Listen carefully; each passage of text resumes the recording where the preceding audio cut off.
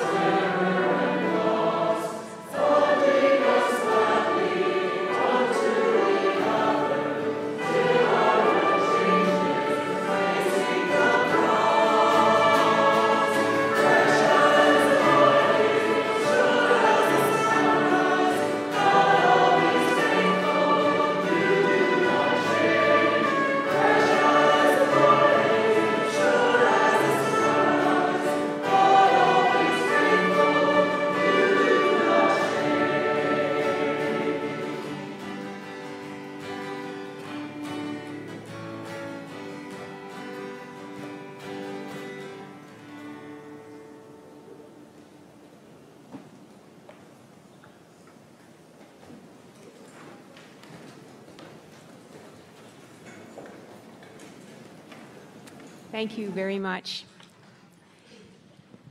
All right, we begin our evening session, and I'd like to begin by inviting the nominating committee forward, or the chair, really.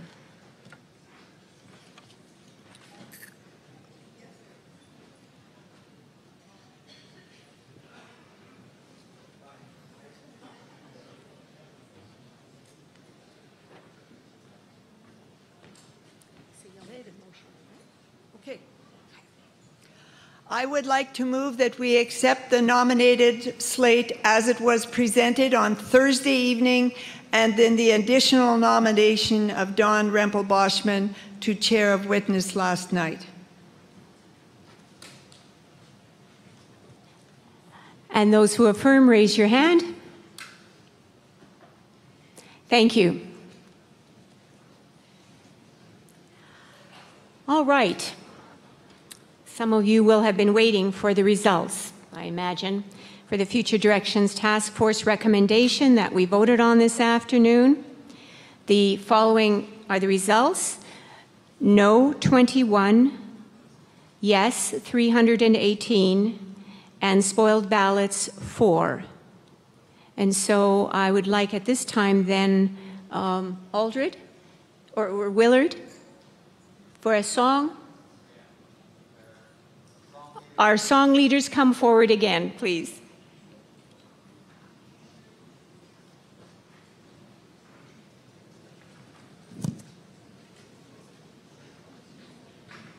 If you want to take your hymn books and turn to song number 419.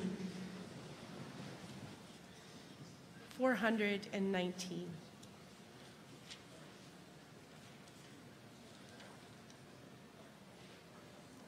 Lead on, O cloud of presence. Do you want to stand? Let's stand and sing.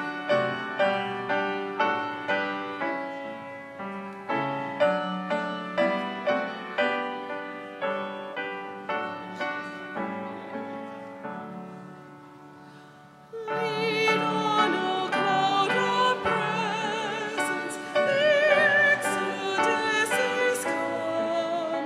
In wilderness and desert, our tribe shall make its home.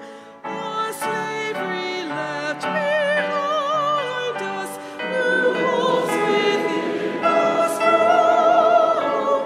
We seek the land of promise, where milk and honey flow.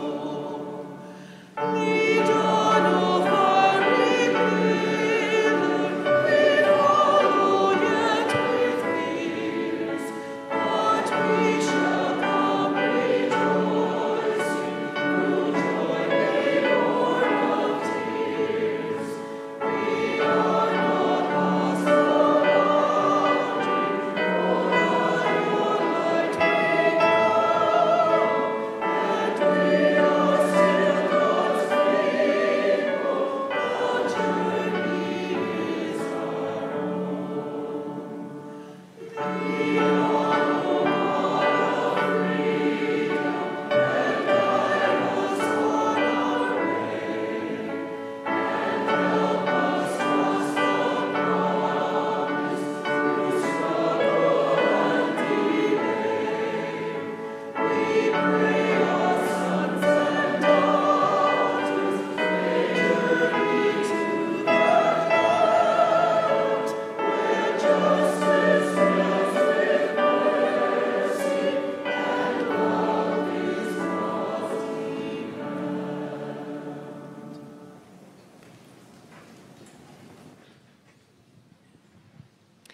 We now want to deal with the supplemental resolution found on page 12 of the supplement, found on page 12 of your discernment guide. And I will invite Aldred forward to speak to this. As Hilda has drawn your attention to a supplemental resolution, the wisdom when the original resolution was prepared was that we might have need of a supplemental resolution giving notice, and so we gave notice to that effect in the discernment guide. And the supplemental resolution is drafted as it, and I see there's an L in there, so somebody misspelled, and the spell checker didn't get that, supplemental. The editor and me sees those sorts of things. But the General Board reviewed, in our meeting earlier this week, reviewed the supplemental motion against the bylaws and decided that there really was no material advantage to acting on it for the reasons I mentioned yesterday. And that is the bylaws specify up to 10. The intent was to reduce the number of voices for each of the councils to 2, and that these would be on the General Board. So the wisdom was, well, actually, the bylaws allow for that. So we don't really need to act on that. With respect to the Witness Council, there might be reasons why they might still be needed in the next year as a group of 5. And so sorry, Faith and Life, thank you for the correction. The Faith and Life Committee, there might still be need for that in the next year. So in checking with the parliamentarian, he observed that, well, notice has been served, but we haven't actually moved it, and so there's no reason why it shouldn't be withdrawn from the table. So that's just the action. So we're not moving that forward. Now, the question has arisen, changing, if I may change the topic slightly here. I heard in the discussion around the floor and also yesterday, earlier today and then yesterday, wondering what was going to be done, what was happening. And so let me speak to that just a little bit. So with the motion having been adopted, and the next step really will be to get the interim council together as soon as possible to do certain things. First of all, to start thinking seriously about who should be on the transition team. Secondly, to look at a job description and perhaps a request for a proposal for a project manager, to take a look at what the budget requirements are and to establish a timeline. So that would be the very next step. And we hope to have a meeting within the next week. So we're going to get on to it and moving it forward. I think as we move forward, we'll certainly be keeping, as much as we can, people informed, the area churches and the congregations informed as to what's happening. There will be a search for a project manager. We'll certainly be doing a lot of consulting as to who should be on the transition team and that sort of thing. The question has been asked who to contact in this interim process, or as we're getting going, where do we contact? The easiest answer to that is Willard. He's a conduit for everything. It's not that he doesn't have lots of things to do, but he is the person. Oh, well, he's there, but his chair is down. It's empty now because he's doing something. That just makes my point. So Willard is the most obvious person. But that said, there certainly are, in your area churches, your chief executive officer there or your moderator would also be a logical person to get in touch with. If you've got advice, if you've got ideas, if you have questions. And just speaking as assistant moderator, I just encourage, as has been said earlier today and yesterday, just encourage as much dialogue and input as possible. So we're looking forward to seeing that.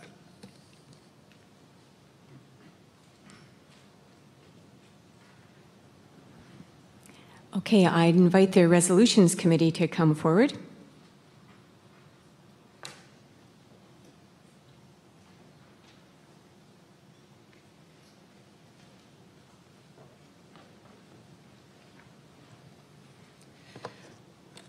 I'm going to sound like I'm repeating myself, and I am to a degree.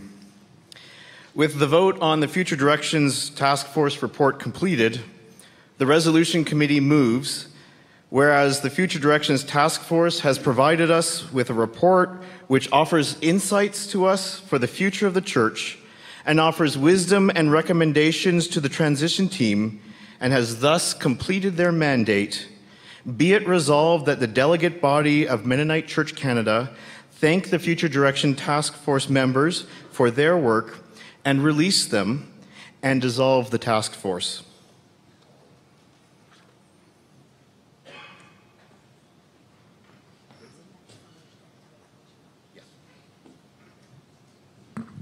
Those who affirm the resolution, raise your hand.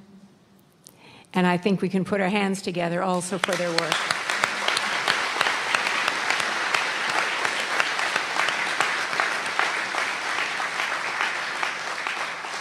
Thank you. Now we're going to be dealing with one of the resolutions that we had initially thought to deal with yesterday and are dealing with now. As indicated yesterday, the resolution guidelines affirm that we want to create ways for members to raise concerns and recommendations and to test insight into God's will and the prophetic word. In your discernment guide on pages 28 and 29, you have received one such advance resolution from Byron Rempel Burkholder and Palmer Becker on Palestine-Israel. 2 responses came to the moderator from people outside our denomination expressing deep concern regarding the actions of MC Canada that MC Canada is considering with this resolution and asked us to reconsider. One of the results of that is we had a meeting with some of the people who had written one of the letters. And so at this point, I'd like to invite the Resolutions Committee to come forward again and identify the work. Well, I just skipped a part here. I should check here. As a result of that, the Resolutions Committee, or one of the members, as well as the Executive Committee, met with the mover and seconder to share some of the concerns that were expressed by one of the groups with whom we met. And so I would like to invite the Resolutions Committee to come forward to present the work of the committee this time.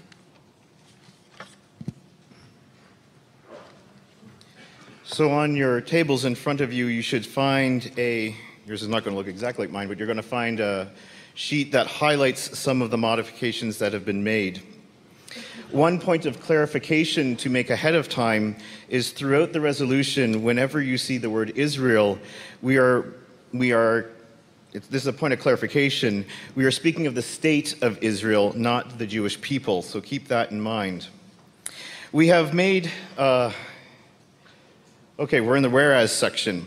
We have added to the third Pearl point, in addition to recognize the lament and the suffering of all Israeli citizens. We have inserted another Pearl point, second from the end, which recognizes the complexity of the conflict between the State of Israel and Palestine. So it reads now, whereas we are called to follow Christ in the way of peace, doing justice, bringing reconciliation, and practicing non-resistance, we believe God calls us to speak truth to power, urging our governments, institutions, and businesses to take peaceful and nonviolent action against injustice where it occurs.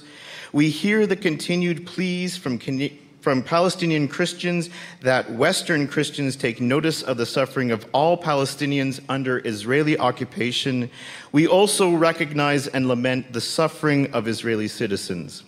We believe it is God's will that Israelis and Palestinians live with one another in peace, justice, freedom, and security. We lament Israel's ongoing and increasingly entrenched military occupation and settlement of Palestinian lands in contravention of international law, including its violations of Palestinians' rights to movement and self-determination. We hear Palestinian Christians urging us and fellow believers around the world to exert economic pressure on Israel through boycotts, divestment, and sanctions as one of the few remaining options to end the occupation and facilitate a just peace with the Palestinian people. We recognize the complexity of the conflict between the State of Israel and Palestine. Even as we address the situation in Palestine and Israel, we confess our own complicity in the colonization and oppression of the Indigenous peoples of Canada, as well as our history of racist attitudes and behaviors towards Jews. Be it resolved then that we look to the gospel of Jesus Christ for guidance and grace in our responses to the Palestine and Israel context. We commit ourselves to ongoing prayer, searching, and discernment concerning the ways in which we as congregations, communities, and church members are impeding or facilitating, ignoring, or promoting the quest for a just peace between Palestinians and Israelis. We affirm the efforts of Israelis and Palestinians who are committed to nonviolent ways of overcoming the injustice of the region, and we have added here, we commit ourselves to working in partnership with them and with Jews and Palestinians in Canada. We urge our member congregations to deepen their understanding of the Palestine-Israel relationship through the study of educational materials on the topic and through participation in learning tours to the region. We ask the Mennonite Church Canada General Board, regional churches, congregations, and members to avoid investing in or supporting companies that do business with Israeli settlements and the Israeli Defense Forces, and companies that are profiting from the occupation of the Palestinian territories.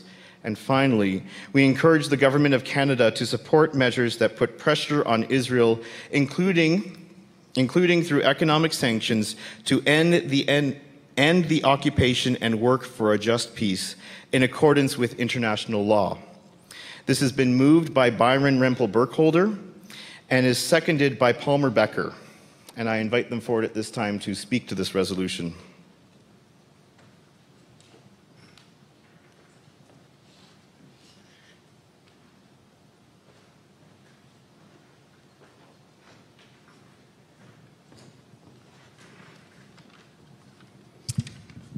Good evening. I would first like to thank Mennonite Church Canada's short-term ministry program for the opportunity of volunteering this winter at Bethlehem Bible College along with my wife, Melita. What an eye-opener and what a blessing to rub shoulders with our fellow believers in Bethlehem. Before we returned to Winnipeg in April, I asked a professor at the college what message he would like us to convey to Canadian Mennonites.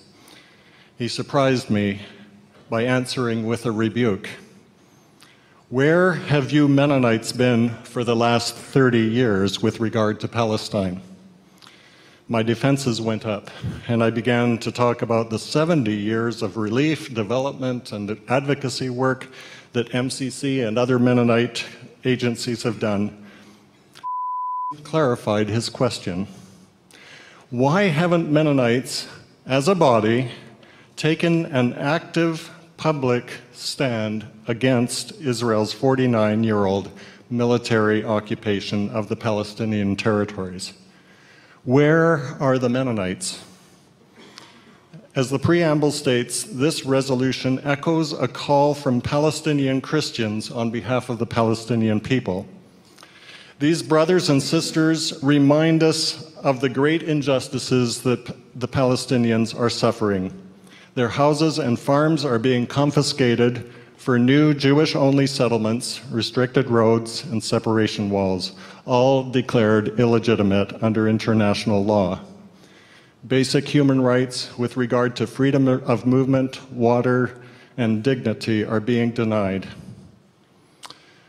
At the same time, like Mennonites, Palestinian Christians share a biblical vision of shalom in which God's blessings flow equally to all, Jews, Muslims, and Christians, and in which one group does not dominate and repress another. With this resolution, we as a body say it's time to take one more step. Oppose the occupation through our prayers and our visits, but also in our investment and purchasing practices and in our advocacy with our politicians. And so I hope you will support this resolution. Thank you. I second this motion because it's a way to work for peace. In this resolution, we are not taking sides between Israel and Palestine. We support the need for a safe place to live for both Israeli Jews and the Palestinian Arabs. We grieve whenever there is a loss of life, whether that is Palestinian or Israeli. In fact, I keep correspondence with a rabbi who is a teacher in Israel. And just this week, he shared with me that one of his rabbi friends was killed. I'm going to send a sympathy card to the family of that one who's lost. He also incidentally said, I sent the resolution to him, and he says, although I disagree with you, I've learned a lot, and I want to keep the conversation going in that this resolution can do that. We are taking sides when it comes to justice. And Pope John Paul in 1972 said, if you want to work for peace, you need to work for justice. As Mennonites, I believe whenever there's violence, how do you get rid of violence? You get rid of that which is causing the violence or the war. And in this case, it is the occupation and how the Palestinian people are being treated in those occupied lands that is causing the difficulty. So this resolution is suggesting a nonviolent way of stopping the injustice. In the long run, it will be good for Israel and for the Jewish people, because the only way they can live at peace and maybe even only survive is if they treat the Palestinian people with justice. I've been to Palestine 5 times now. I've been in Gaza. I would compare the plight of many of the Palestinians as being equal to how the Jews were treated in Poland in 1920, in the 20s and 30s. Unfortunately, the persecuted people have become wealthy and have become the persecuting.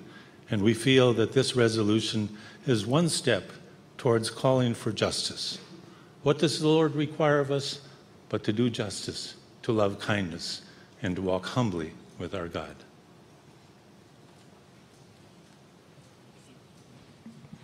I'll open it up for discussion now.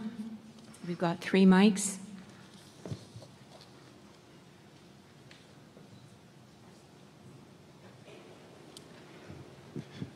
Harold Peters, friends, and just a quick, see whether the Resolutions Committee and the movers are okay with this friendly kind of thing. I think the word Jews has sometimes had a pejorative implication throughout history. Is Jewish people not more respectful? No? I don't know. I won't insist on it, but I'll leave it.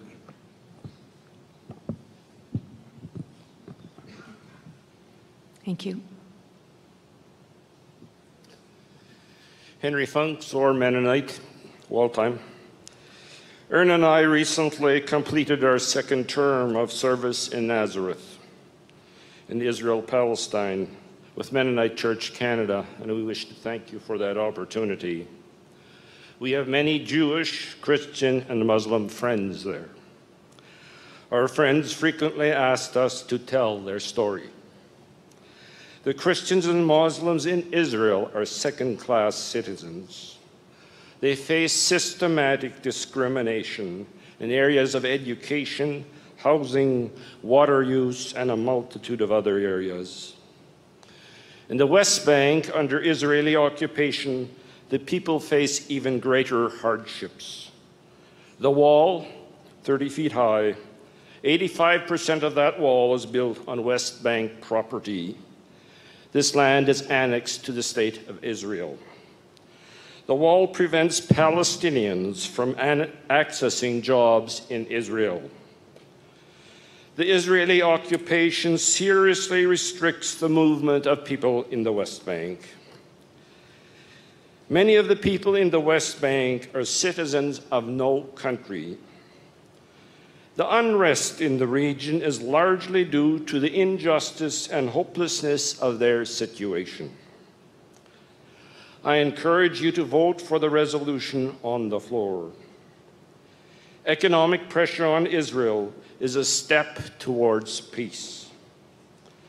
This motion is in the best long-term interests of Christians, Muslims, and Jews in the land of Jesus' birth, his ministry, his death, and resurrection.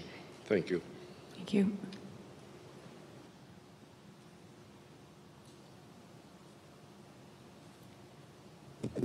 Steph Chandler Burns from Bloomingdale Mennonite Church in Bloomingdale, Ontario. I'm in full support of this motion, but I do want to remind us of the relationships that we have here in our own communities that we need to be intentional about as we vote on this. That includes our Jewish brothers and sisters that we work alongside, that we pay heed to healing and repairing and being intentional about those relationships. It also includes our Aboriginal neighbors, as we have been oppressors ourselves. And I think that we need to be very intentional about looking at the log in our own eyes as we move forward with this motion.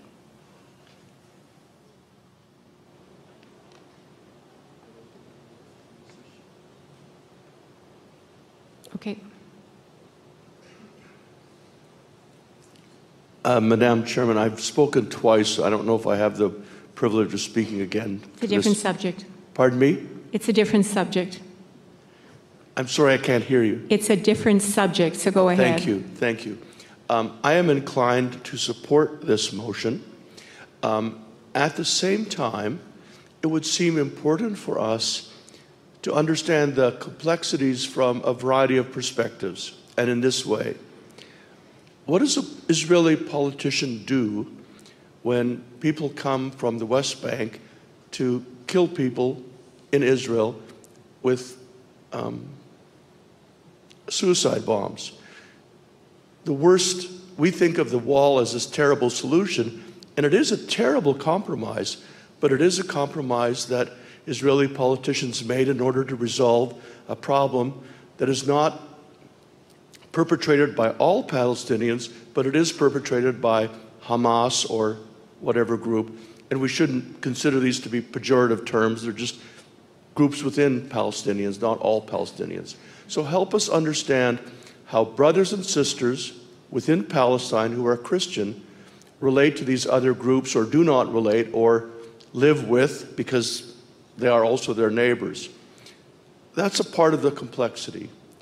The other piece I would suggest, my brothers and sisters, is that having been to Chechnya and having observed ethnic violence, we have lived in a country where ethnicities learn from each other and grow with each other.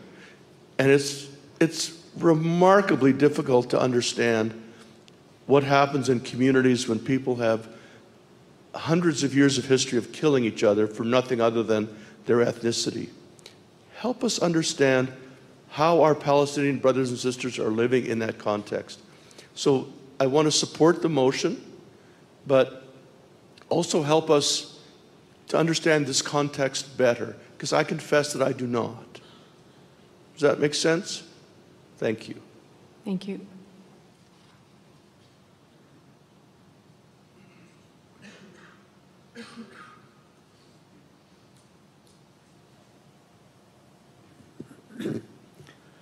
Ray Friesen, Emmaus Mennonite Church, south of Swift Current.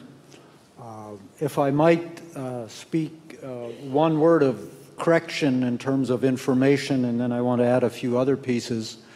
The wall, although it has been promoted as a wall for safety, is a wall that's in fact built for political and economic reasons. Palestinians continue to routinely sneak into Israel to work, and Israelis hire them to work.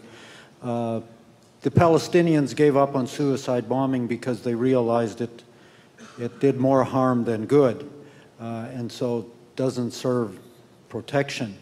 It's easy to talk about complexities of problems. It's easy to talk about Israel-Palestine from a safe distance.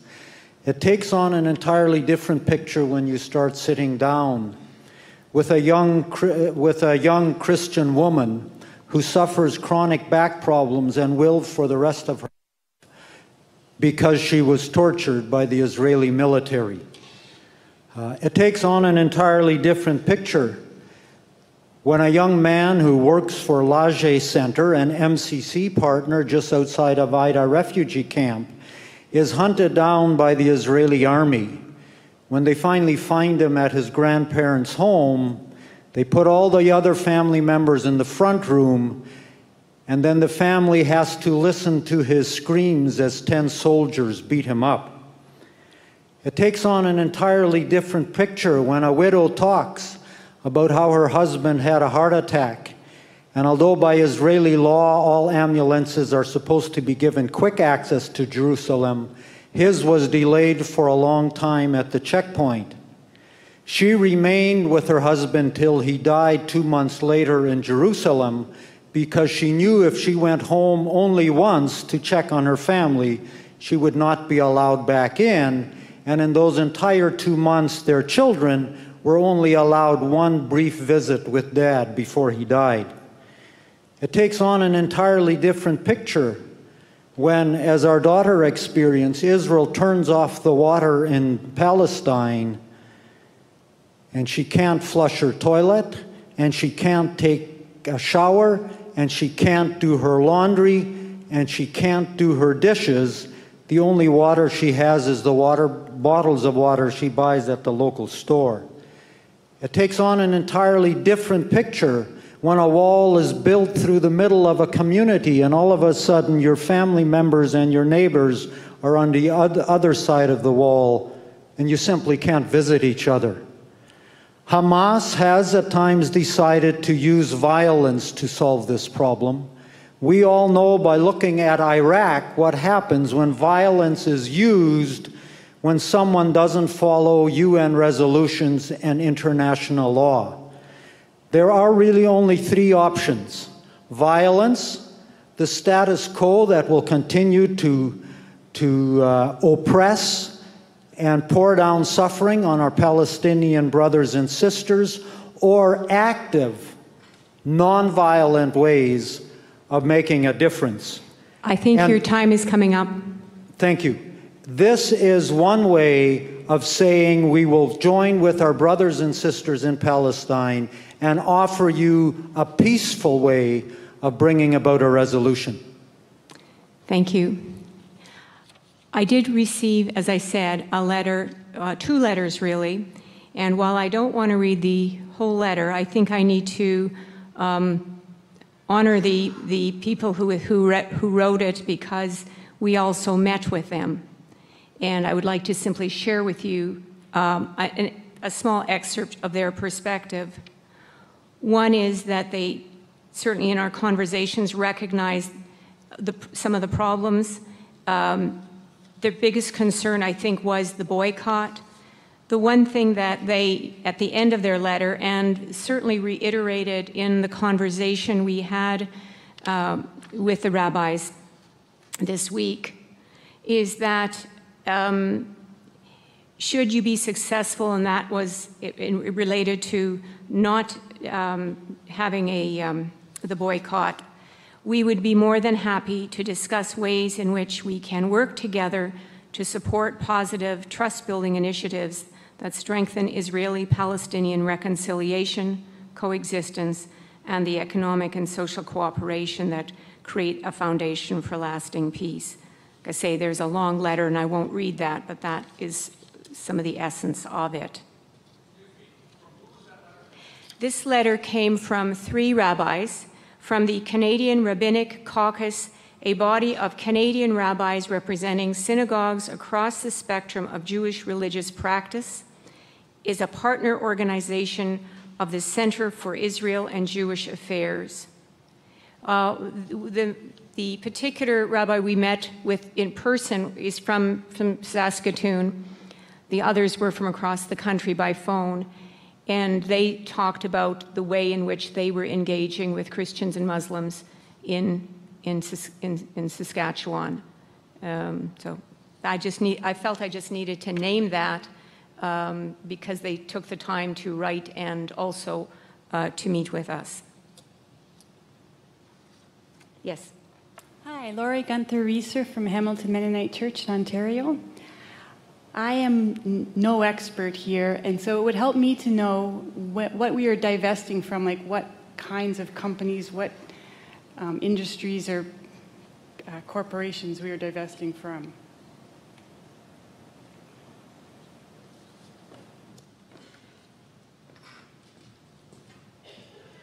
maybe just a couple of examples. Caterpillar Incorporated produces caterpillars that are being used to bulldoze houses and build settlement houses in the West Bank. And we're saying, stop doing that. Remax realtors were selling houses in the occupied areas, and the divest program told them stop doing that, and they have stopped doing it. So it's kind of an illustration that this does put pressure on in a nonviolent way to bring about peace. Israel is continuing to occupy land, to take more and more, and we're simply saying, stop doing that. There would be other communications companies that would also be working on the side of the military or the settlement. I would again want to say, let's not develop a hatred for the Israeli people. We care about Israel, we care about Palestine. What we're talking about is justice. It says this war could end in a day if only justice were served to the Palestinian people. It would take away their motivation for the violent actions that are taking place. Thank you. Niemeyer from Rouge Valley Mennonite Church in Markham. This is a resolution that is close to my heart. I have, as a teenager, lived and worked on a kibbutz. My parents lived under Nazi-occupied Holland, and my parents were involved in offering refuge to Jewish refugees during the war. And so wanting to understand from the Jewish perspective what that was all about, and going to Israel, living on a kibbutz, to be there and to understand more. And that's where I began to understand and be introduced to the Palestinian story as well, which then led to 20 years of going to Palestine on a regular basis, leading learning tours, introducing people to the various partners or the various participants or shareholders in the conflict, to hear their stories on the Israeli side, taking people into the settlements to hear the stories there, to the Palestinian neighbors of those settlements, people on all sides. To vote on this and to accept this resolution would also be welcomed amongst a good number of people within the Jewish community as well, in terms of Jewish Voices for Peace, Rabbis for Human Rights, and many other Jewish organizations that are speaking out about the violence of the occupation. And I think that passing this resolution will do well for our Christian brothers and sisters in Palestine, our Muslim brothers and sisters in Palestine, and our Jewish brothers and sisters in the state of Israel and in the Jewish diaspora around as well. Dealing with the occupation and speaking boldly against it, I think, is a bold step to establishing peace in our world, because this conflict is connected to many other conflicts in our world. Thank you. Don Rempel-Boschman from Douglas Mennonite Church. Part of me has no problem speaking against and calling for action when injustice is done around the world.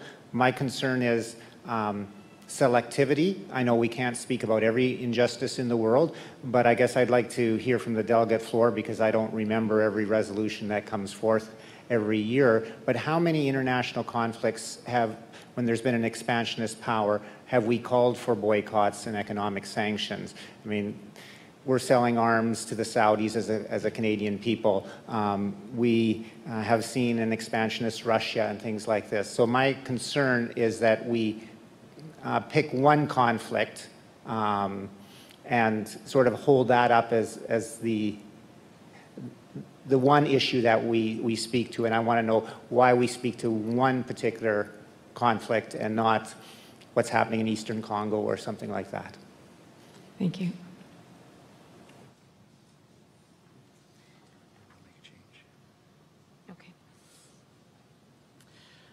After listening to the delegate body and talking amongst ourselves and with the motioner and seconder, we'd like to make two friendly amendments to the resolution that you have in front of you. For the last pearl point under whereas, instead of Jews, we would like to change that to Jewish people. So the last portion of the sentence would read, as well as our history of racist attitudes and behaviors towards Jewish people. And then in the be it resolved, the third pearl point, we want to change that to say, we affirm the efforts of Israelis and Palestinians who are committed to nonviolent ways of overcoming the injustice in their region. We commit ourselves to working in partnership with them and the Canadian Jewish and Palestinian communities.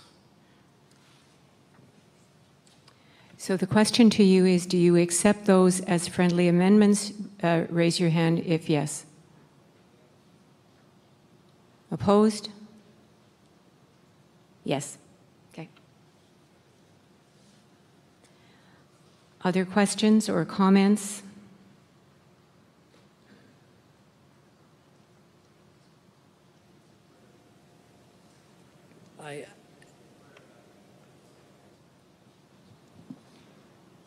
Check. In response to the last... Excuse me. Yeah. I asked him to speak. Okay, good. Thanks, Peter. I've always been troubled by how it is that Christians on the Palestinian-Israel question seem to either be full-on Zionists or full-on pro-Palestinian. I don't know whether or not I support this resolution because of that particular concern. And so if we're talking about friendly amendments, I'm wondering if we could also call upon Palestinians to recognize Israel's right to exist. I think that's a huge psychological driver in the Israeli mind. Although I don't know that, I don't have Peter's or anybody's experience having gone there myself, but I can't help but think that that has to be a reality for them. I would also love to see a call for Hamas and who's the other organization, to put down their arms. Rather than calling upon one side to put down their arms, I would like us to call both sides to put down their arms and both sides to work towards justice. Now, clearly and obviously, it's the Palestinians who are getting the far, far worse of this. But I'd like to, I just want to raise that as my concern. The other, I do have a greater concern, and this applies equally to the resolution we made yesterday about the law of discovery. My concern for both is the exact same thing, which is empty words. As we were discussing yesterday's resolution, I was thinking slowly, and it dawned on me that we've spent 8 years on one resolution that we discussed here today. And why was it that we spent 8 years on that? Because it was going to make a big difference in our lives, that's why. And on our second resolution, we've been discussing that one for a couple of years, and we're now committed to discussing it for several more years. And why are we taking several years to do that? Because it's going to make a big difference for us. And then we passed the third resolution yesterday on discovery.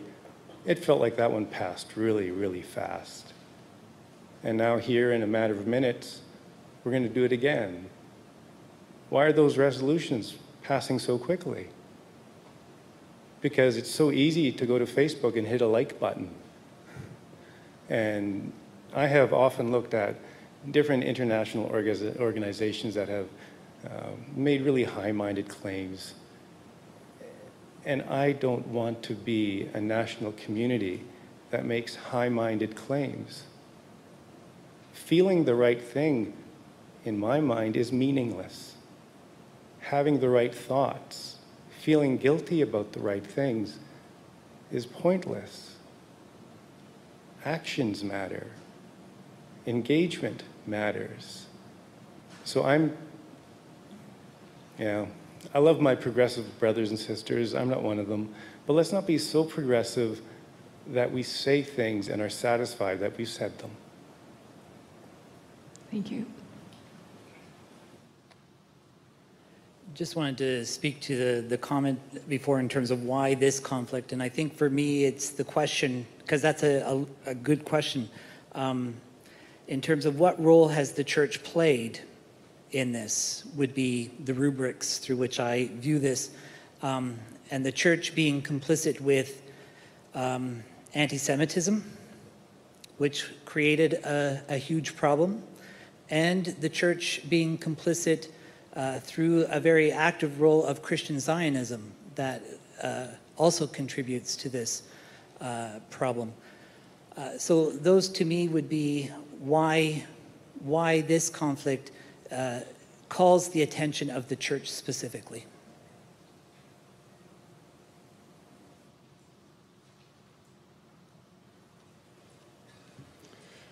Paul Bergen from First Mennonite Edmonton.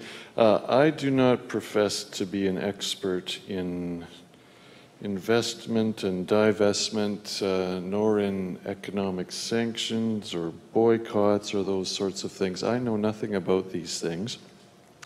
And so I have no real sense at all whether these actions as being proposed here are meaningful, helpful, significant. I just don't know, and I haven't heard any experts in either of these things speak to us about those things. So I guess I'm at a point where I would prefer just to, I support the intent of this, absolutely. But to state that I can say yes or no to this motion at this point, I can't, because I haven't heard anyone speak to those things. I think I would prefer if we were able to say things about what we intend to do, which we've done up till the fourth bullet there. And if there are other things, like specific commitments that we want to make as a conference about partnering, learning more, sponsoring tours, I would be all over that. But these things that I don't know anything about, I can't really vote on. Okay.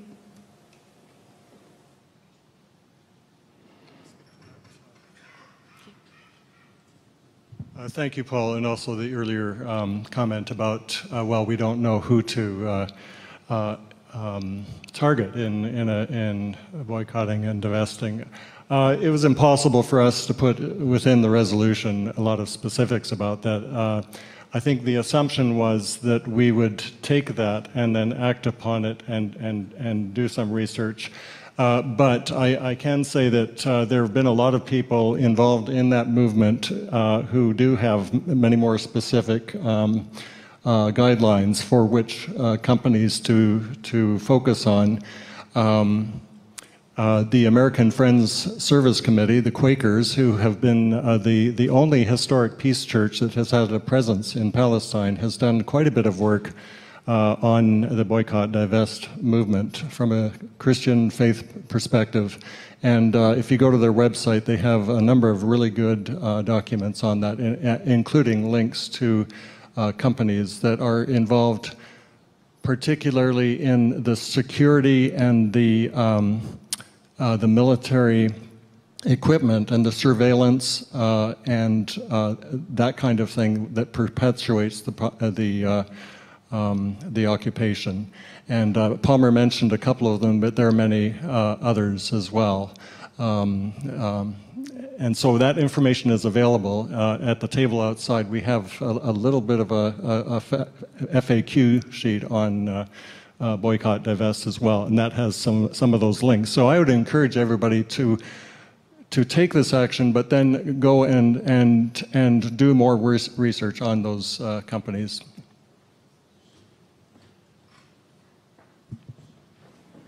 Susan Kennel Harrison from Windsor Mennonite Fellowship.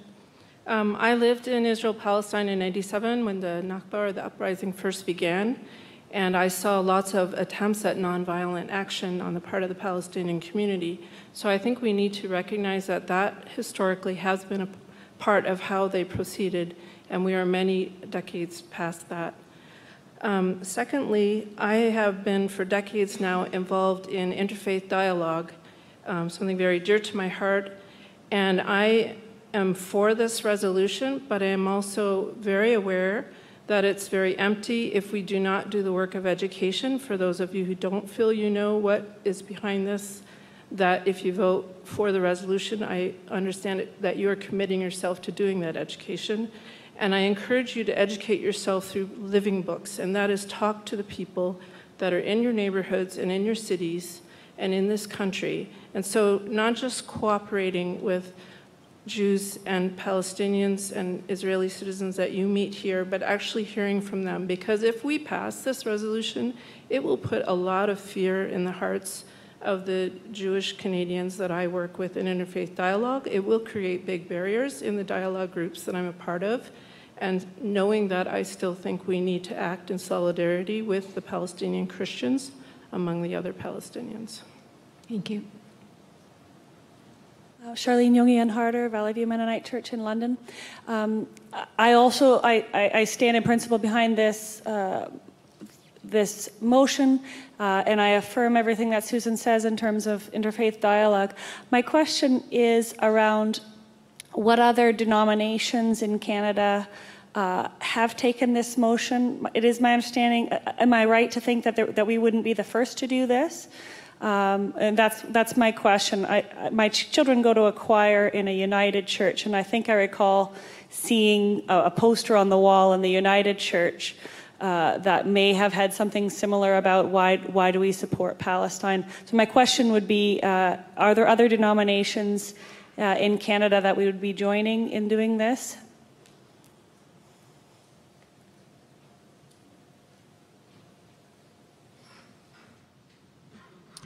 The United Church of Canada certainly has been one. I think there have been one or two other groups, so that's something I can't answer to.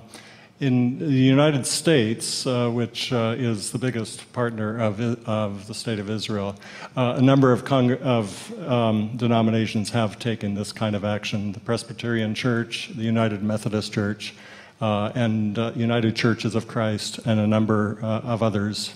So, yeah, it's a good question. I just would like to test the group. This is a big question, one we need to take seriously, and so I would like to ask you if you are ready for a question at this time. If you think we are, would you raise your hands as a testing?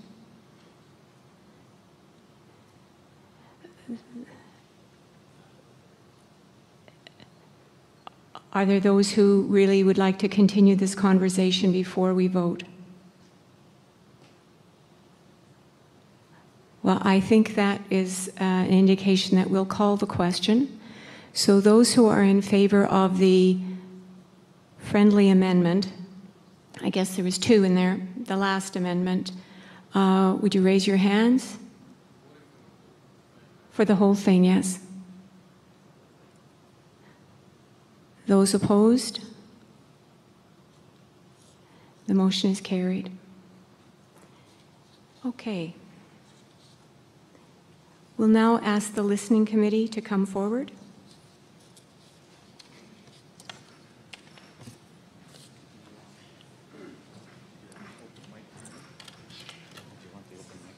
Oh, I'm sorry. Yes, well, I'll do them like 10 after that. Okay. Yeah.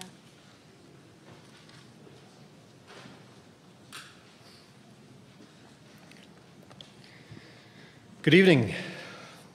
I'm Chris, sharing tonight on behalf of the Listening Committee. We have seen this as a sacred exercise, a practice of faith, striving to be a mirror to the sights, sounds, and words of this assembly. So thank you to this body for being bold and sharing with us and being open with us in this way. We've gathered, we've heard beautiful music, we've seen some rockin' ukuleles. Many people from many places gathered together. And we've heard much as a group in the hallways, on Twitter, in our delegate sessions, in other places. And we have heard that we are a people in the midst of our differences being church together, persisting with one another in faith. And that we all have love for the church. We've heard the weight that comes with leadership. We've heard the call for greater diversity in our leadership, transition teams, and task forces, and especially in our churches represented here at Assembly. we have lamented those churches that could not be here with us. We've heard voices from our youth demanding care for the church. We've heard the cry and the weeping from those who have been cast as other, and reminded that this is not a safe space. We've heard fear and anxiety, indifference and newness. We've heard a sadness for what may be lost. Yet we've heard a passion and love for our witness workers and care for our schools. We've heard excitement and passion in our seminars, over our meals, and in the hallways. We've heard the vulnerability, tears, the weeping, the joy, the laughter, the intense debate, anxiety, and fear, and also a strong desire, if you're like me, for rest. With this mirror, we have seen and heard that we are all very much human, in pursuit of faith in Jesus Christ, listening and striving to experience the presence of God in this particular time and this particular place. And we have heard that we are desiring to be a church together, chained to one another, showing us in this space that we are in this together. Amen.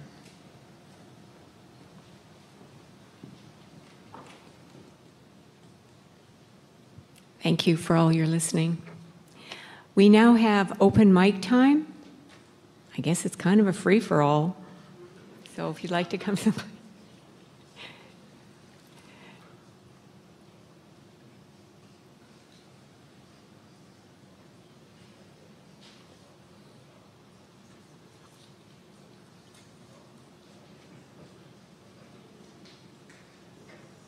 Maybe we're tired. I know I'm getting there.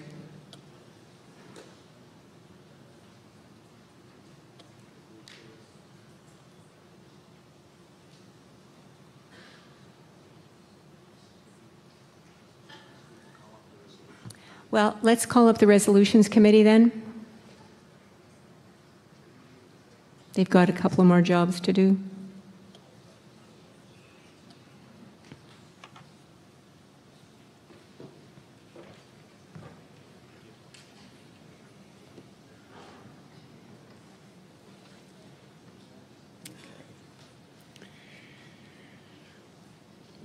Whereas those able technology folks have provided us with the good communication tools we needed to hear and see and be heard and seen.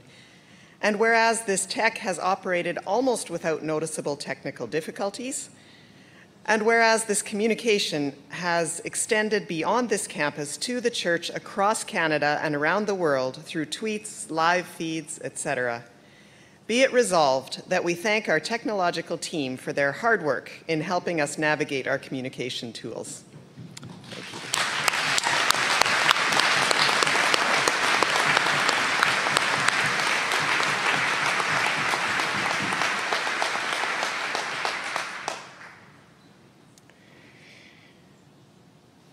And whereas this venue and the TCU staff have been wonderful hosts, accommodating us and feeding us very capably, be it resolved that we express our gratitude for a job well done.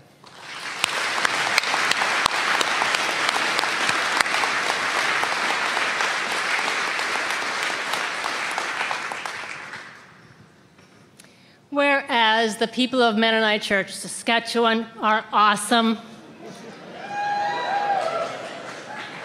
And whereas they have wonderfully provided us with the resources we need to assemble together. And whereas the worship leaders, writers, artists, and musicians have helped us pay attention to the presence of God in our midst. Be it resolved that we express our thanks to the staff and the many, many volunteers of MC Sask for their passion and commitment to leading us in this gathering time.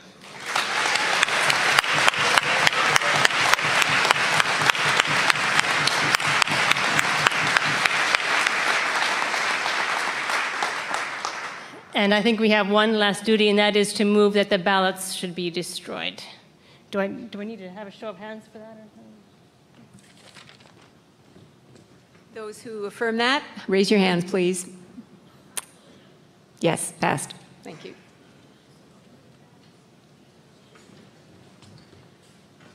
All right, I think we've got one more piece left yet, and maybe the final worship and litany group. We're running ahead of schedule, so maybe prepare yourselves. We'll be moving into that. I'd like Hilda to come forward.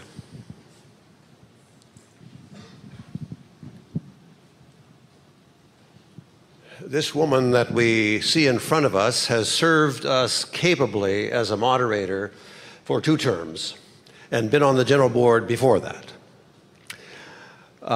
If you want to learn to know someone who is worried about detail, this is someone like that. It's been a pleasure to work alongside her and not to have to do the detail myself. If you want somebody as a model of hard work, you've got someone here that you find hard to keep up with. I've not been a moderator of Mennonite Church Canada. I've been a moderator of other things, but I have not, but I've observed of moderators, and I don't think in the history that I've been involved, which is a few years, with Mennonite Church Canada, I've ever seen a moderator work harder at things. This woman has put in a tremendous amount of time, way beyond what one might expect. If you want to find someone who's full of grace and sensitivity, Hilda exemplifies that. And there are many fine attributes, other attributes. And so with that, on behalf of the General Board, on behalf of all of us here, I'd like to just present you with this little thank you gift.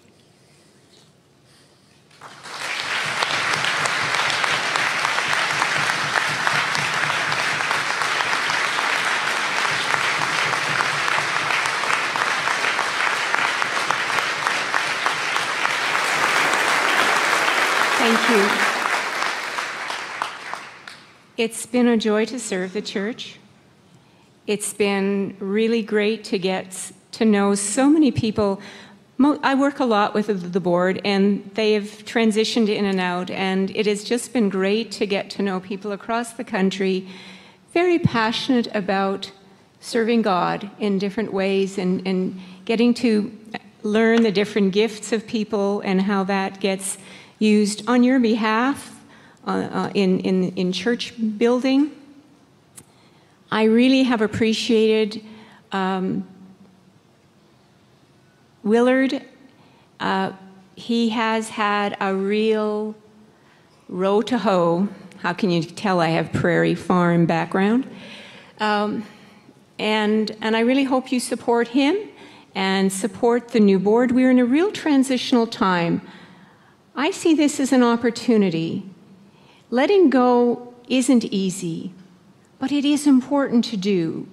We're always needing to release and find the joy of something new. So I just wish a real blessing on the incoming board in the work you have. Do it with joy, and I invite all of you to be part of it. I hear this stuff about hierarchy sometimes, and I've never worked in a flatter system than the church.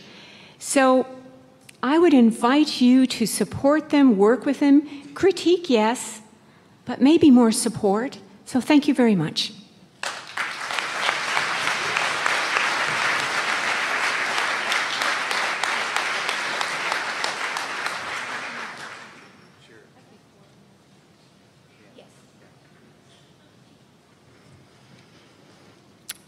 We are very grateful to Golden West Radio for generously sponsoring this evening's dinner. Golden West is based in Altona, Manitoba, and has been a local voice in towns and cities across the prairies for over 50 years, encouraging and supporting Canadian music and growing to support even more communities. Thank you, Golden West.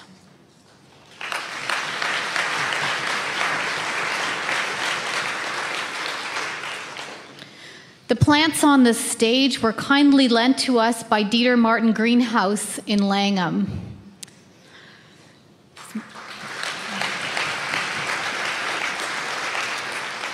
It will be up to the people around your table to decide who gets to take home the centerpieces.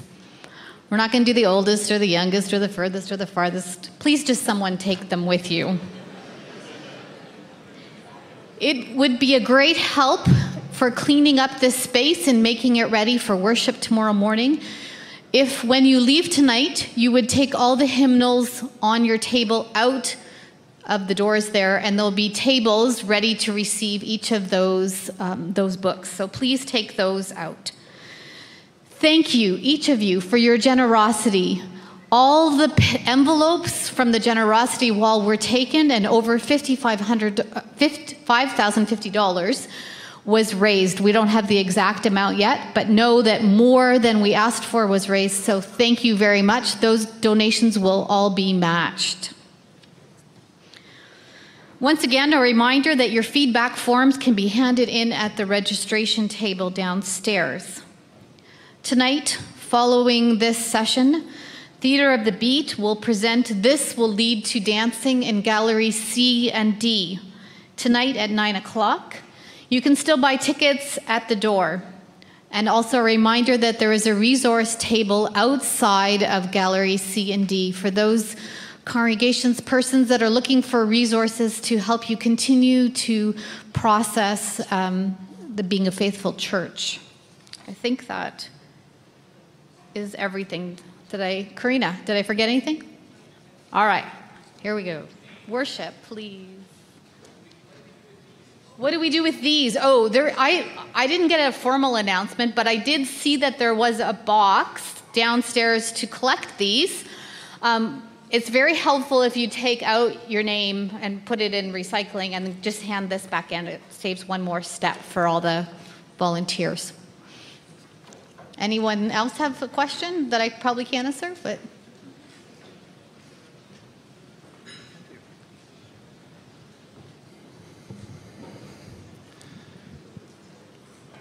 being done meetings early. Now that's a good tradition to start. A friend of mine, a very good and close friend of mine who is relatively new to the Mennonite Church, maybe the last 8 to 10 years, reminded me of a tradition that we used to hold very dearly. I say used to. And then also that our Amish cousins still do hold quite a bit. And so I would like to read something he forwarded on to me, and then I'll enter into a call to worship and opening prayer. Jesus says, if you are offering your gift at the altar, and there remember that your brother or sister has something against you, leave your gift there. First go and be reconciled to that person. In the past days, we have engaged in strong and robust debate and discernment.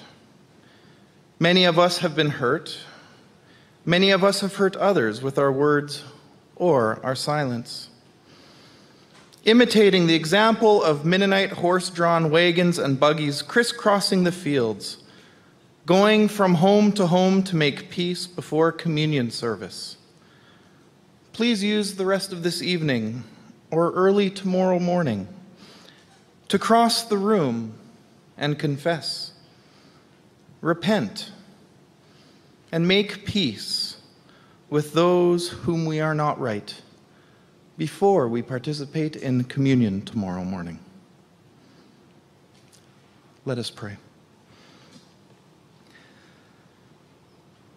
Uniting God, we pray that the church may be one in Christ, a true fellowship of the cloud of witnesses who know their oneness in you and speak the word of healing to this troubled world. And now, as stillness descends upon the earth and the day passes into darkness, hold us, O Lord, and all you love in tender care. Protect us as we rest. refresh our bodies, minds, and spirits, so we may rise to love and serve you tomorrow. We rest in your mercy and trust in your grace. Amen. Let us turn to 121 in Sing the Story. Nothing is lost on the breath of God, and let us rise to sing.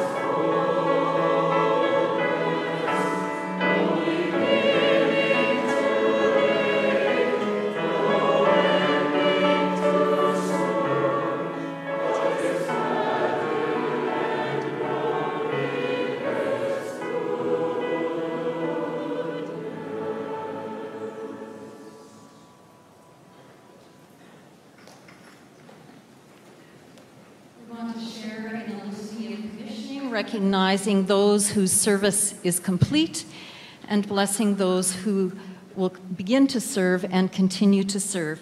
You will find the commissioning litany on the screen and in your program books on page 9. I would also invite you to take Sing the Journey and have it open to song number 73.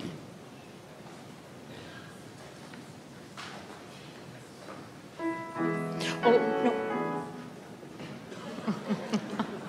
I'll signal you when it's time to sing.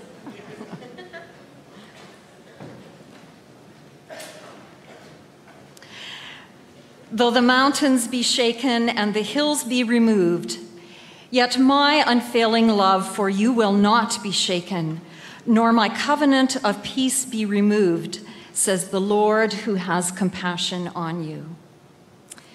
In all that changes, God's unfailing love and God's covenant of peace continues with us. Thank you to those who have served in volunteer or staff roles with Mennonite Church Canada. Your work and ministry in your respective role has now come to an end. While there has been opportunity for creativity and critical engagement these past 2 years, we recognize that there has also been challenge, and we have needed to let go of ministries. We are grateful for the commitment, passion, and wisdom with which you have served. We recognize that your assignment is now finished. Yet God continues to welcome your gifts through other avenues and ministries. We want to honor you with a song of sending and blessing. So, I invite the following individuals whose assignment has ended between Assembly 2014 and this Assembly 2016 to please stand. If your position has come to an end and you are staff of Mennonite Church Canada, please stand. If you have been a short and long-term witness worker and your role has been completed, please stand. If you have been an elected or appointed member of any of the councils, committees, the Being a Faithful Church Task Force, the Future Directions Task Force, or a general board member, please stand if your assignment is now complete. We want to recognize each one of you and bless you by singing this song, and we will sing to you, "The Lord Lift You Up."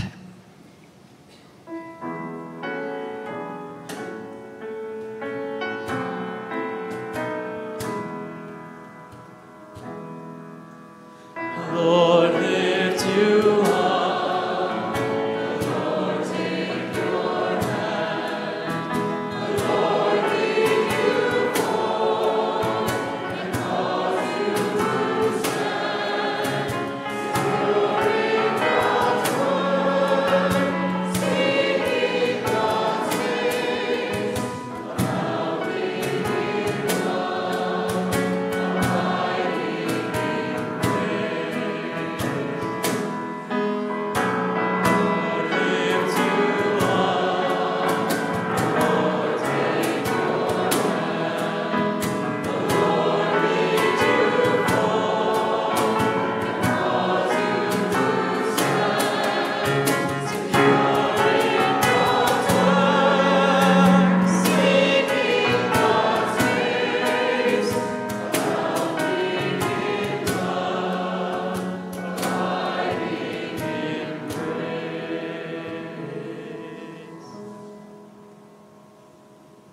You may be seated. In this time of change for Mennonite Church Canada, there are staff and witness workers who will continue in a season of unknown. There are general board members who are newly elected, and those volunteers whose terms are continuing.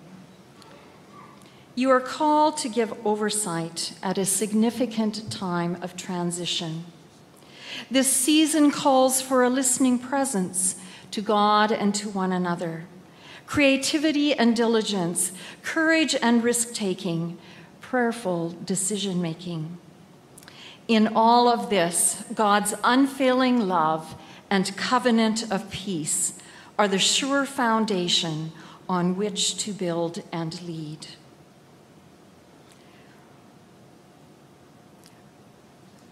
We commit to pray for you all and those yet to be appointed in these times of change. We commit to participate in this national process of change for our church.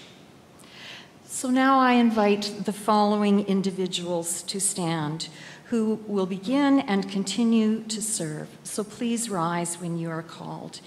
If you are continuing as Mennonite Church Canada staff, please stand. If you are continuing as witness workers, please stand. For those newly elected and those continuing to serve on the general board, please stand.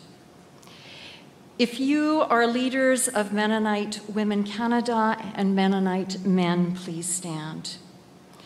And those of you who may be in other volunteer positions that I haven't specifically named, I would invite you to please stand as well. We want to sing a song of sending and blessing for you in your work and ministry on behalf of Mennonite Church Canada. Let's take "The Lord Lift You Up" and sing to these leaders.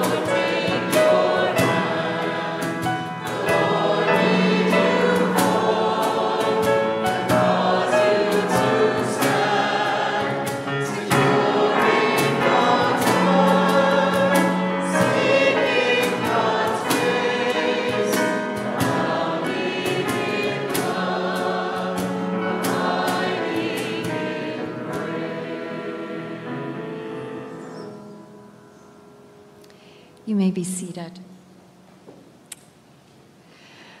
Though the mountains be shaken and the hills be removed, yet my unfailing love for you will not be shaken, nor my covenant of peace be removed, says the Lord who has compassion on you.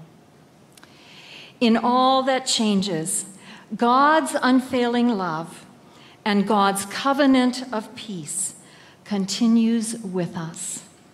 Amen.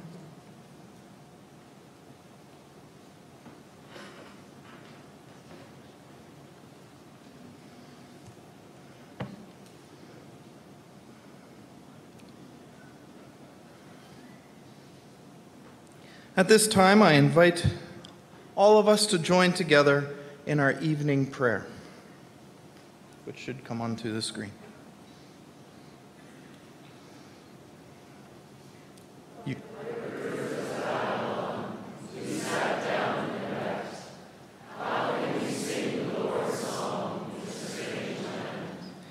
God knows when we sit down and when we rise up.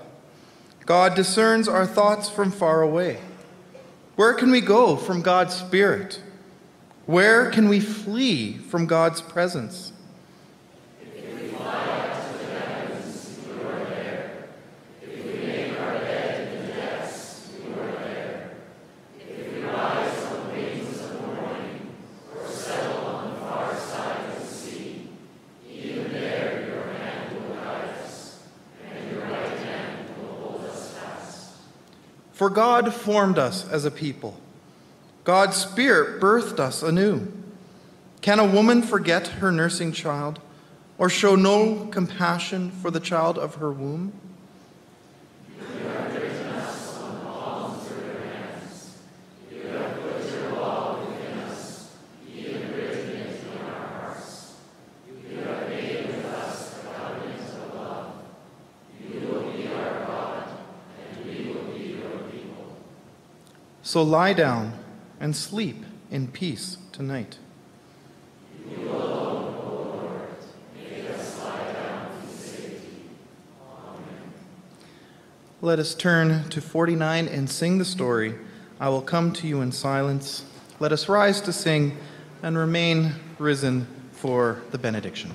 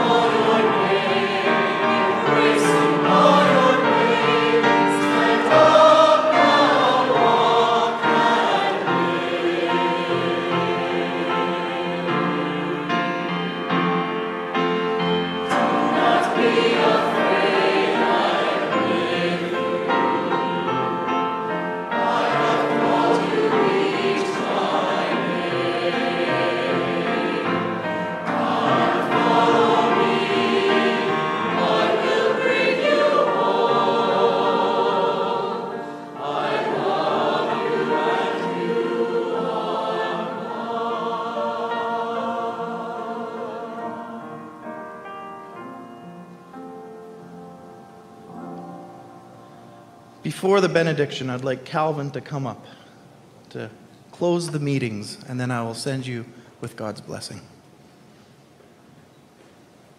Maybe the first thing we need to do, Mr. Moderator, is give you a new tag here. So there, this is the beginning. Welcome.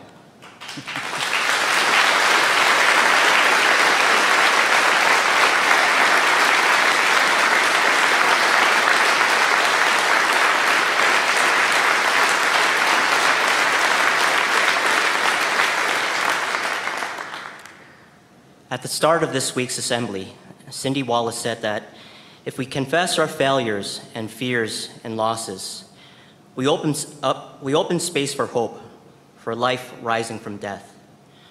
Indeed, this weekend, we had a chance to lament the losses that we leave behind and express the fears that lie ahead.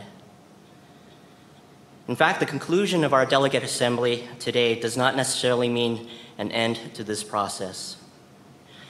But I already see sparks and signs of new life in our midst. So it's with a sense of hope and faith in God that I step into my new role to serve as moderator of Mennonite Church Canada. And we look forward to meeting again with you at our next delegate assembly in 2018 or sooner for a time together to reunite, to worship God, to fellowship, and to make decisions on matters important to the church. Blessings to you as you engage in the mission of the church.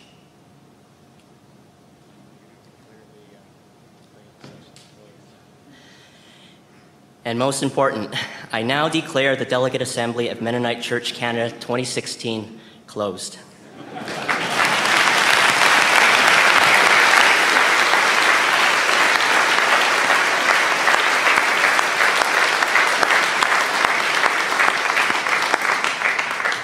And now, friends, may the Lord bless you and keep you. May God's face shine upon you, God's presence embrace you, and give you peace. Amen.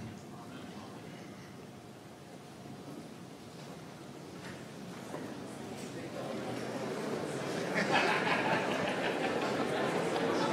ha ha ha.